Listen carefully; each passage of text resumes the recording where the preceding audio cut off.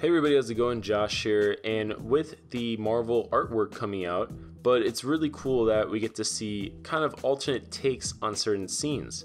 And it looks like this was obviously an alternate version of the scene that ended up not coming to be. But the death of Vision, of all things, is one of the things depicted in here. And we get to see art actually from the final version where we see Wanda trying to hold off Thanos while she, I guess, explodes Vision's forehead more or less with the Infinity Stone. And it's pretty sad. I actually really like how it looks here because you can really see the different energy from the Infinity Stone and Wanda's energy fighting each other over Vision's body. It looks just really dynamic. I really like how it looks. But in this alternate version of it, it's really cool because we get to see Ebony Maw against Vision. And that's something that wasn't really portrayed in the way it's portrayed here, because we also get to see Thanos standing above both of them. So he's just kind of watching, it looks like, to see who wins this fight, to see if he needs to step in or not with regards to claiming the Mind Stone from Vision. But definitely it's a much different version of what we got, because the events that we actually got had Vision not going